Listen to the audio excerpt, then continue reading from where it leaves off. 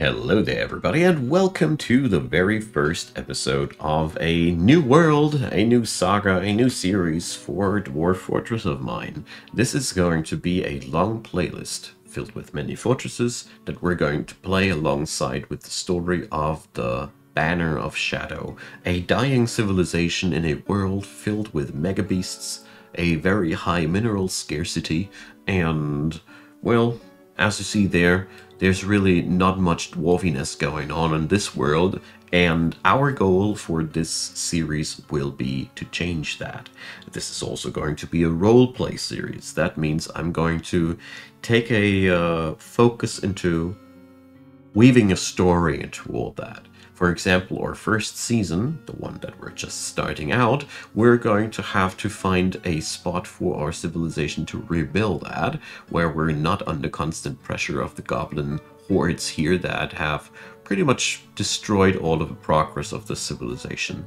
So season 1 will be building up a fort that is going to be safe and is going to be producing all the things that we need to rebuild our civilization. In the next season, maybe, or, well, I don't know if it's season 2 or season 3 or season 4, but I definitely will also build a croptopia of sorts, where our goal will be to have a lot of food production and all the things that we require for that.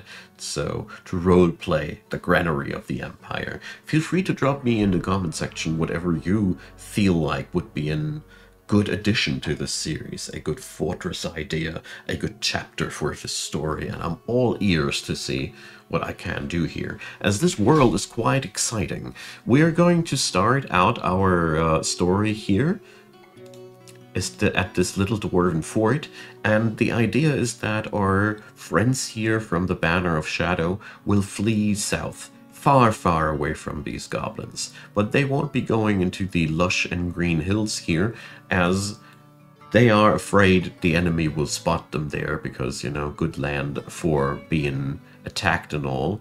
Instead, we're going to flee back into the rocky wastes of this area here, where we can find ubiquitous amounts of different metals, and we can build ourselves a proper fortress.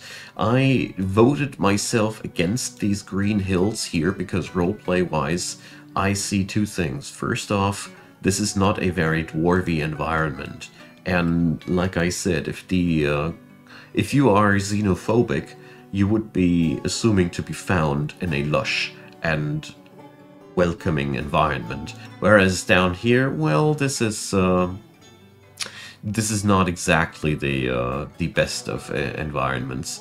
So over here, we have a very, very interesting area where we will be starting out our adventure. It is an untamed wilds area that offers silver, copper, and iron, and story-wise, the historians of our kind, we knew of this place. I mean, I want to show you one thing. Speaking about mineral scarcity, we have here the filter on spots with iron on the world, and you will notice quite quickly that there aren't too many places with iron here in this world.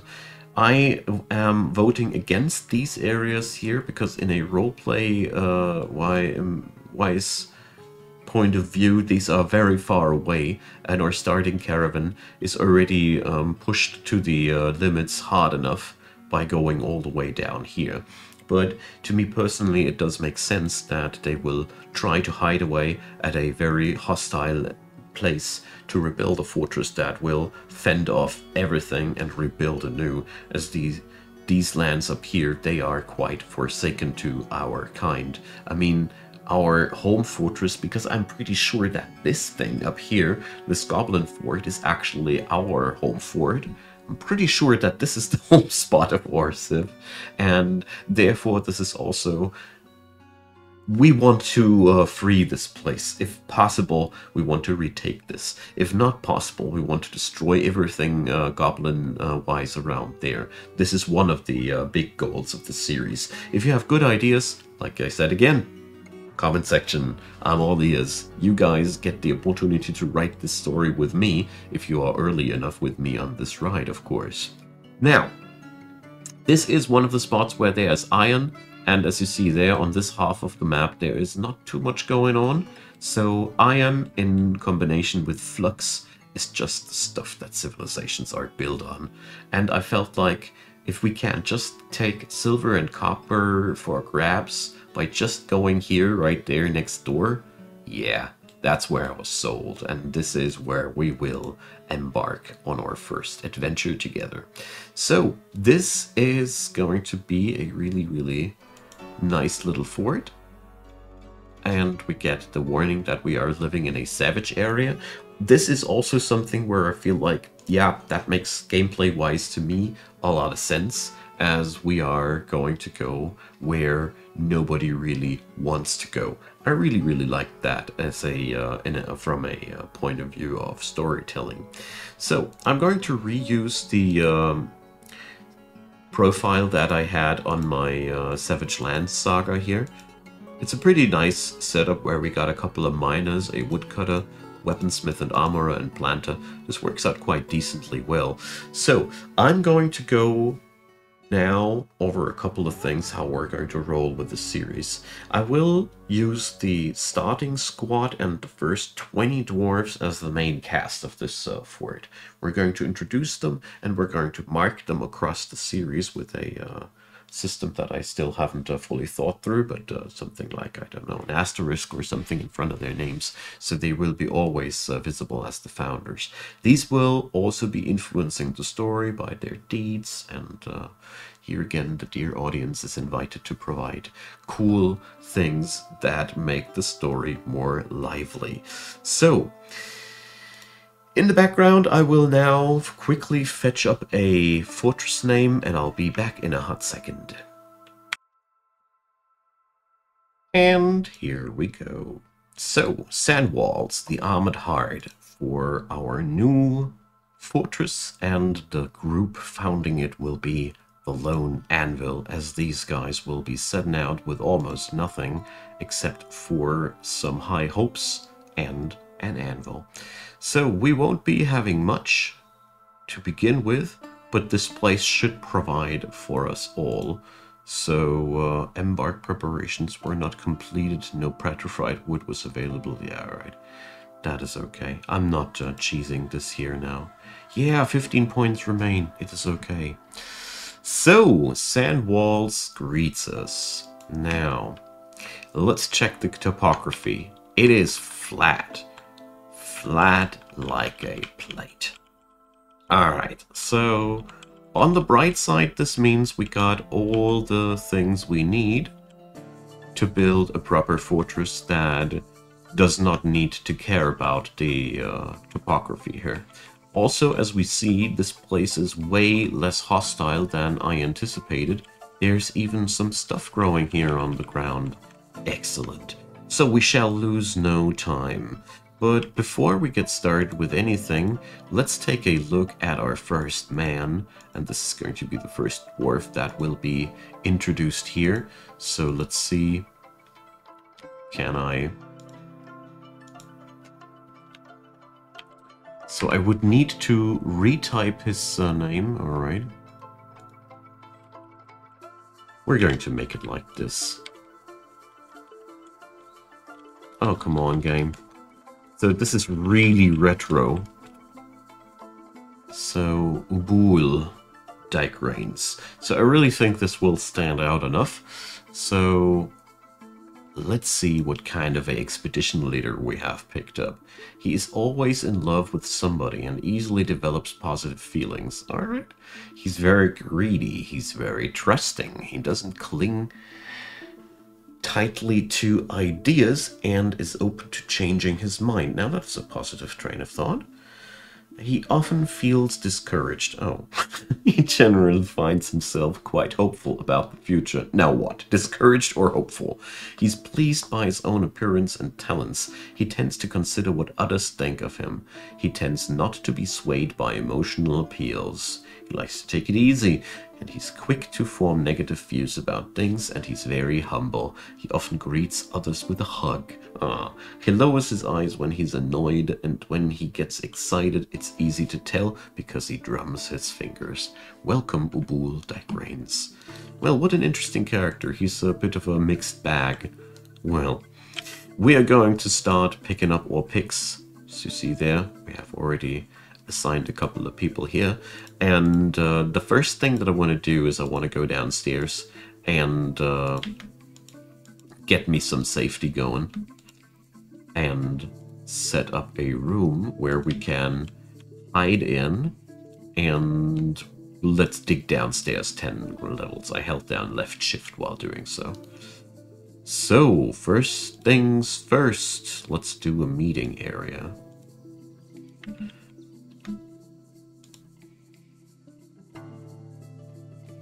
And to everybody who wants to support this channel, there are several ways down there in the description box. And I also started doing a channel membership thing, as I'm uploading these episodes back to back, and I did make it so that channel members get to preview these things early, but only scheduled things for the release. Never ever paywalled content on my channel, because I strongly believe in free-for-all things. But you know, if you want to support, it's just as much as you want to give, and you can binge the stuff that I pre-upload, because I tend to have Dwarf Fortress pre-uploaded aplenty. But apart from that, 1 episode a day for everybody who wants to stay patient. Temples. A god of depravity. Lish gnarled zeal. Alright, no worshippers yet. Oges West Tunnel. Trade. Twilight. Dusk. Wow. The Banner of Shadow is fully living up to its name. Erdem Mountains. Alright. Momus, the Ashen Burial. Death. Momus. That was the name of the queen of my previous series. Was a worshipper of a death god. Jeez. Covest Foggy Saffron, Fortresses and Plants, Dishmub, now that's a lot of things, Jewels, Youth, Birth, Children, Pregnancy, Marriage, Oaths. So she's the family and jewels god. I think she's a, I don't know, maybe it's a man. Ra, Earth, and Doran Jade Guild of Wealth. Sheesh! What a pantheon! I like it already. Alright, we keep this a meeting area, and we already have struck aquiferous rock. Yeah, well, that had to be expected. So, we are going to go for this spot here, dig it out, and let's set up a base camp first. So, we don't need much to get started with our civilization. We just need a still, a kitchen, and while we're at it, we are going to get these here in the standard orders. So don't collect webs and kill yourself while doing so. Stop claiming dead and killing yourself while doing so. And stop nabbing the XP from my planter. Thank you. So the goal of this series will also be to establish, of course, the characters in the series and their motivations. I really will do my best to roleplay them accordingly and form a story that is not only playing alongside of my book, but is also being influenced by the events here, because Dwarf Fortress does a hell of a job in providing situations like these. Okay. I think we are quite well off for the start, the butcher and the tenor round of the assortment. And then we have pretty much everything we need. And a little bit more than that even. Alright, so I'm digging out a little bit more of that area. So let's get started. We're going to have a stockpile for them seeds. A stockpile for them. Oh, wait a sec. Wow, that deletes it? Today I learned. I didn't even know. I thought I'd be creating another stockpile zone around that one neatly and tidily, because here it works. That's what I wanted to do. Not important. So we're going to designate this one to the rest of the food stuff, except for the seed and except for the drink. As I like to store my drink in a really generous stockpile on its own. as dwarves need far more drink than any other foodstuff. There we go. Then we are going to set up a couple of fields. Some farm plots to begin with. Not too much, but also something that we can work with. Alright, let's pause it for a second. Plump helmet all year if possible. For one of them, because, you know, can't have too much plump helmet. Then a mixture of sweet pod and pigtail. And some plump helmet.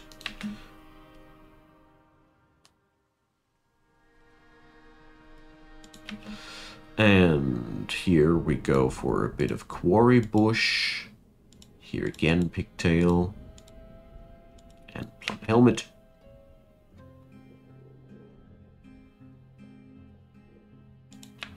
And again, some sweet pods, more pigtail. I want to go for a cave wheat later, but not yet. So I think something like that will keep my planter busy for the time being. And now we're going to set off and kill some trees. There's one right next to my wagon, though that highwood tree is going to die. Bull will take him down. Whack. Alright, so that'll get us to the point where we can now set up a carpenter's workshop.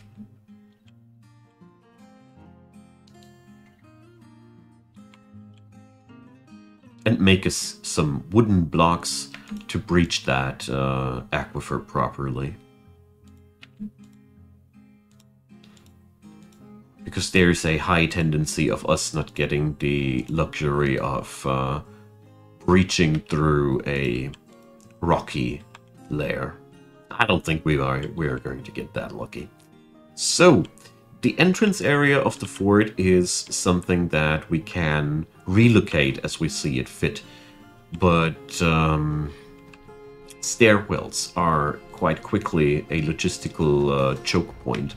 So let's make it like that. This way I can widen it if I need to. So the exciting part about SANDWALLS will be the fact that there is literally no...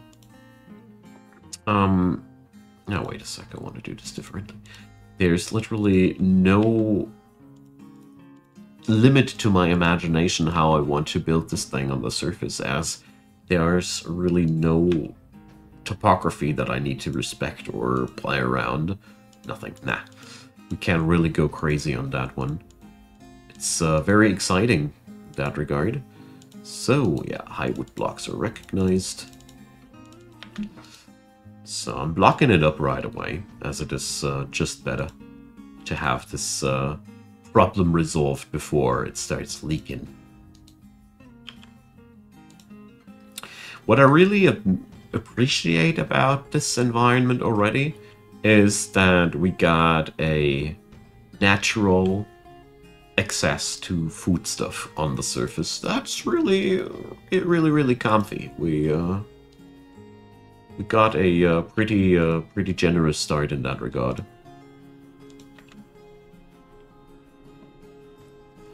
On the other hand, though, we yeah.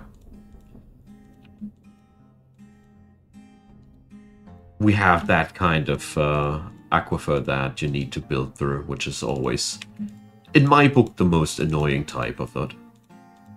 I mean, it's easily resolvable. I mean, in this scenario, we were very easily... Whoa, stop that.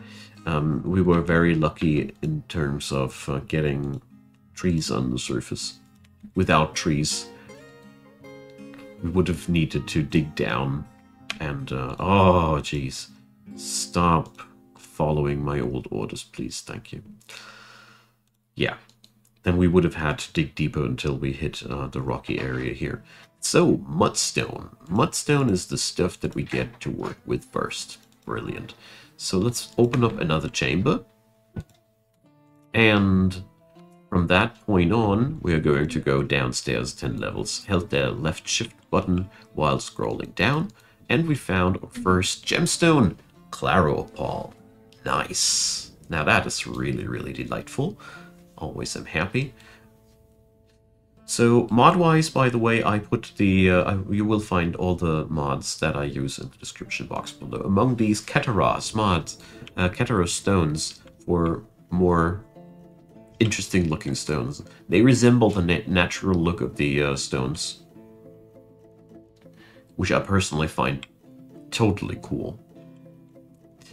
Alright, so that means we can now set up shop properly here. So let's get the stoneworker down, the crafts dwarf, the mechanic,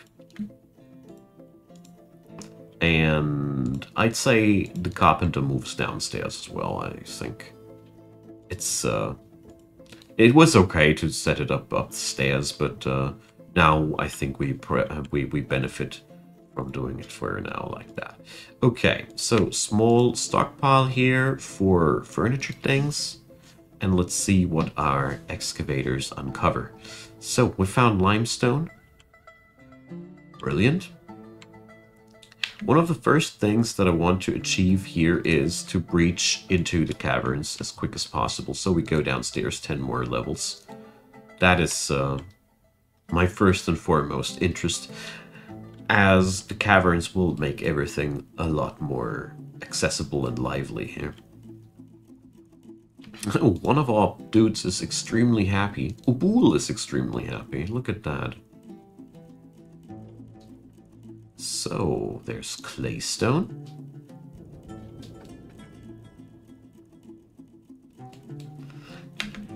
Very excited to see where there's siltstone. Where this will take us. So, we are not finding anything spectacular so far. Probably have hit one of those locations where you dig past the caverns, or it is an extremely deep caverns. We don't know. So here's dolomite. Ah, there's a wonderful mixture of stone available here. Oh, quartzite. Quartzite is one of the most wonderful looking magma-proof stones.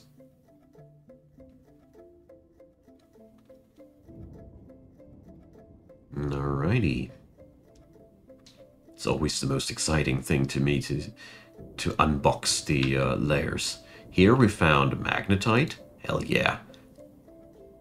We haven't found any fuel so far. Let's go downstairs 10 more levels.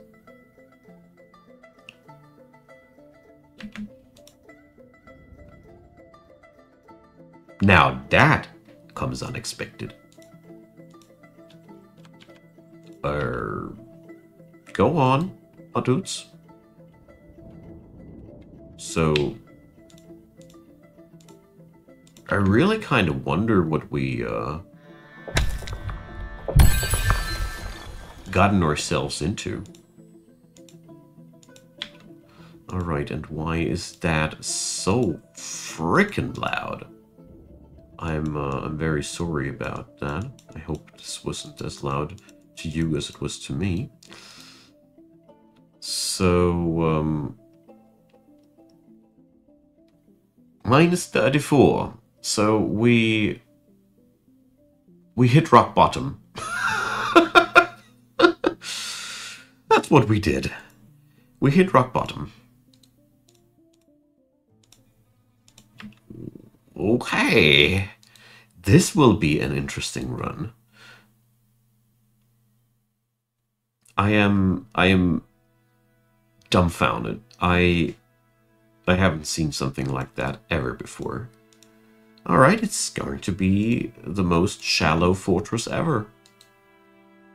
But I mean, we seem to have everything we need, but that does bring me to the question, where are the remaining caverns?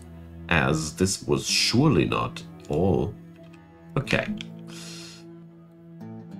So, we are going to get ourselves a throne made, while our expeditionary force is still digesting the shock. I mean, that is, you know, this whole map is only 50 stories deep. I was playing the last time a map where I was digging out a pump stack that was alone 160 stories high. So yeah, obviously SANDWALLS is an entirely different place, and this is an entirely different world. Well, I'm really happy about this. Let's see if we can't find a entry point to the Tier 1 caverns while we're building ourselves a office for our esteemed expedition leader. I mean, we could, of course, make this all without an entirely own room, but like I said, this is a roleplay run, and we are after making it nice and realistic. So, another aquifer. That came extremely unexpected. So this place is full of surprises. I really didn't expect anything of the things that have happened so far, and this is already a hell of an exciting journey. So, let's see. We're going to make rock blocks out of what? So, let's start out with a couple of gabbro blocks, as this will very, very likely be a stone that we got plenty of available. Because it is darned time to set up a proper infrastructure, we need to get a manager going, and we need to set up our food production. We need to chop some more trees to get some beds together. So there's plenty to do. We really need to get going here. Our animals are starting to grow hungry, so we're going to pasture them outside.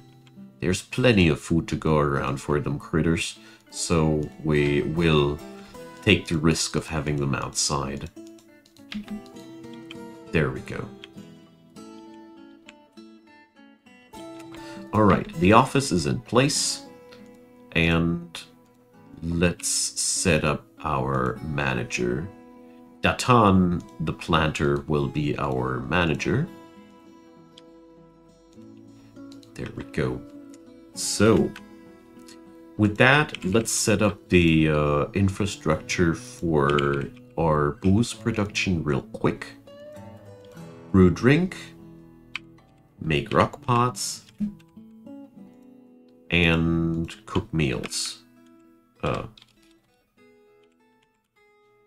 So that is the basics. Let's make process plants to another duty and process plants to bags. So now we have all the things that we require. Set up all of these to a grand total of 2,000 drinks to be made in a grand total. Maybe we will amp up that number one day soon, but not as of yet. So our rock pots will be made out of any material that will fall into our hands. I am not going to be too specific in this regard. We are going to make the lavish meals until we got 200 of them. And the plant processing will be done whenever it is possible. Okay, so this way we now have set up everything that we need to process the goods on the fields into drink and food.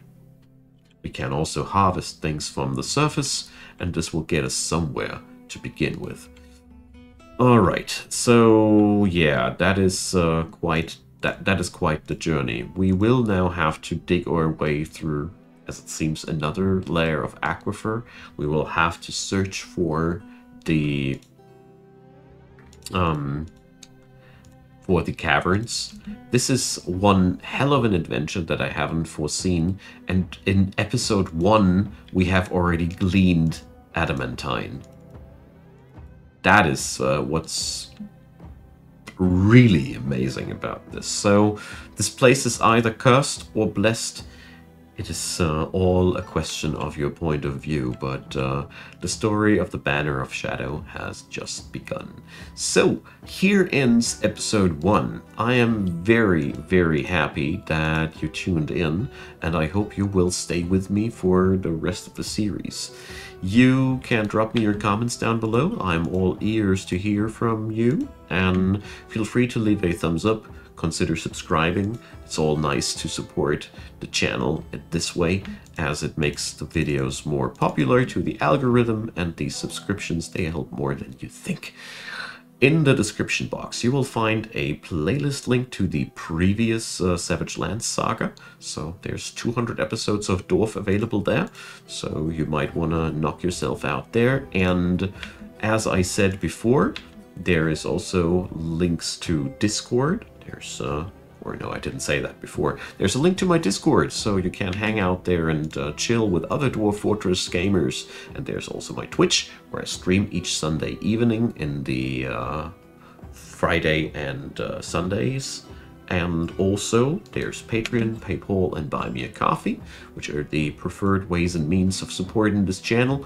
And of course, I mentioned it already, the channel membership thing is relatively new, and if you'd like to binge watch Dwarf Fortress, I can wholeheartedly recommend. I really tend to upload a couple of these before they get aired. But like I said, apart from that, I'll do all I can to provide your daily dose of Dwarf, and I hope you'll be coming back. And I hope we're going to have some good times here with SANDWALLS and the Banner of Shadow. See you all on the next one. Bye bye!